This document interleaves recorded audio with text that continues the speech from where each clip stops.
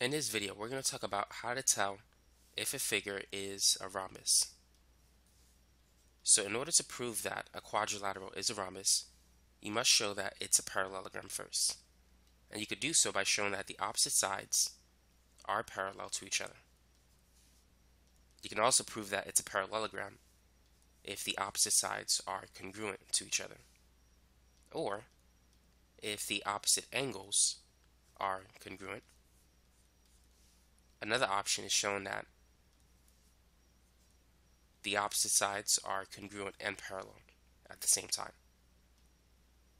Now, once you prove that it's a parallelogram, you could show it's a rhombus if a pair of consecutive sides are congruent, or if you could show that a diagonal bisects the angles into two congruent parts. That's also a rhombus. Now, another way in which you can prove it's a rhombus without proving that it's a parallelogram first is if you can show that the diagonals are perpendicular bisectors of each other. So let's call this E. So you have to show that this is a right angle, and also that AE and EC are congruent, and BE and ED are congruent. If you could do that, you don't have to show that ABCD is a parallelogram. So let's work on an example in this problem.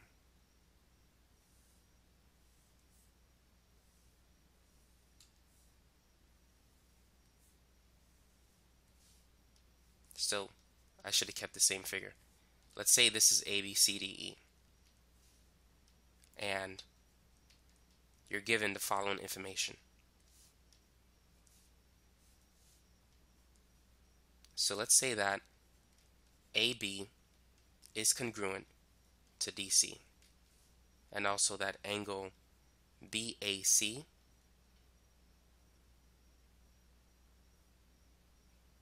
is congruent to DCA.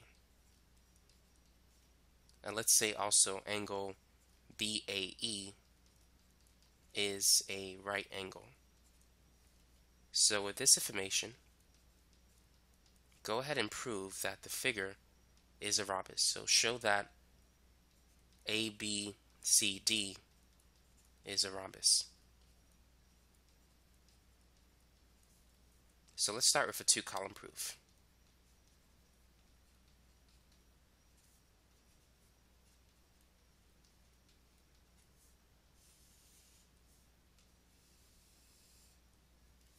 So let's start with our given statement that AB is congruent to DC. So this is given to us, and we can make the following marks. So AB is congruent to DC. Now the second thing that we know is that angle BAC is congruent to angle DCA. And so that's given to us as well. So this is BAC, and this is DCA. So this angle is congruent to that angle. Now we know that these two angles are congruent to each other. They form vertical angles. So we could say that angle AEB is congruent to angle CED. And the reason, the vertical angle theorem, we could say that vertical angles are congruent. So now we can prove that these two triangles are congruent. So let's say that triangle AEB is congruent to triangle CED. And the reason for this, it's the angle side postulate.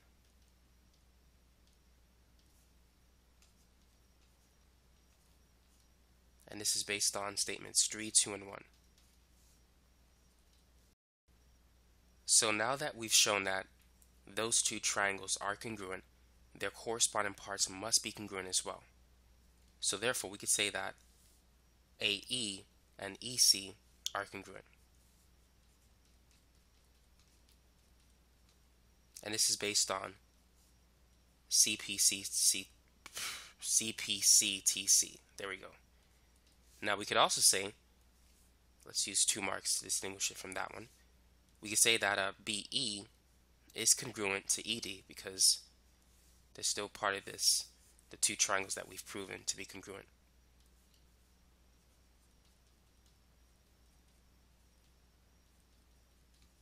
And this is also due to CPCTC. So now step 7, what else can we say? Now keep in mind that we also have this given statement.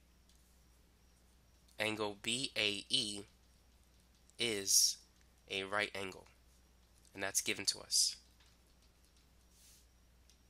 So that means this is a 90-degree angle.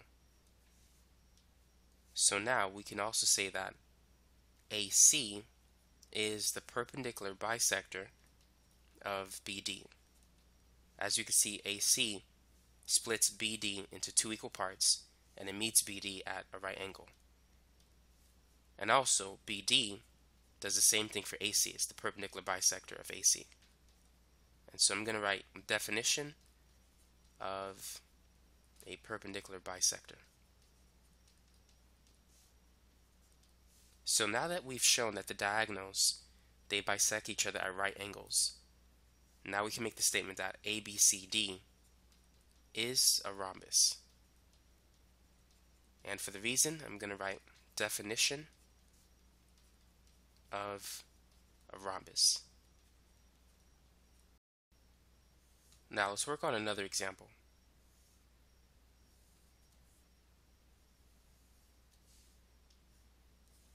Let's prove that this figure is a rhombus. So here's what we're given.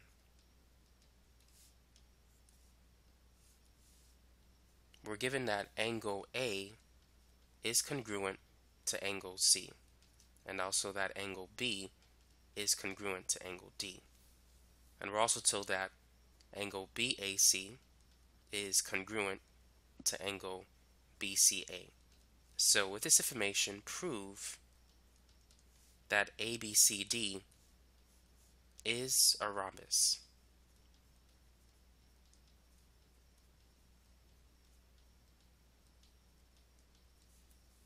So let's start with the information that we're given.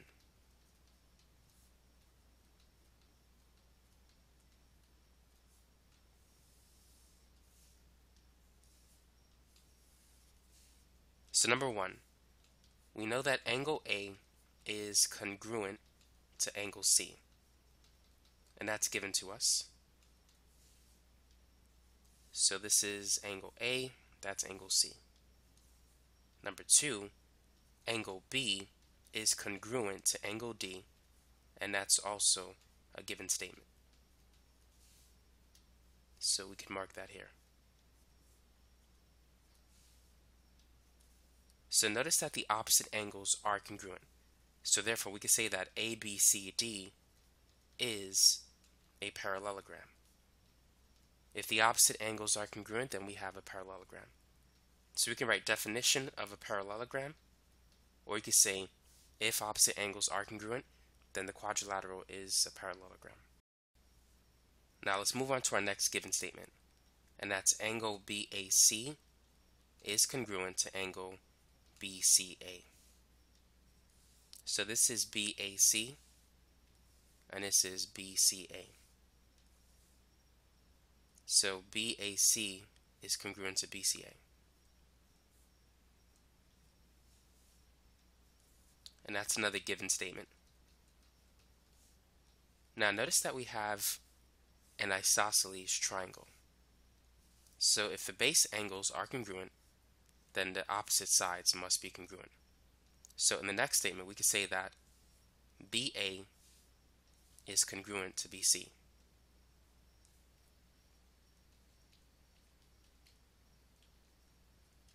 And the reason for that, we could say, so if the base angles are congruent, then the opposite sides must be congruent.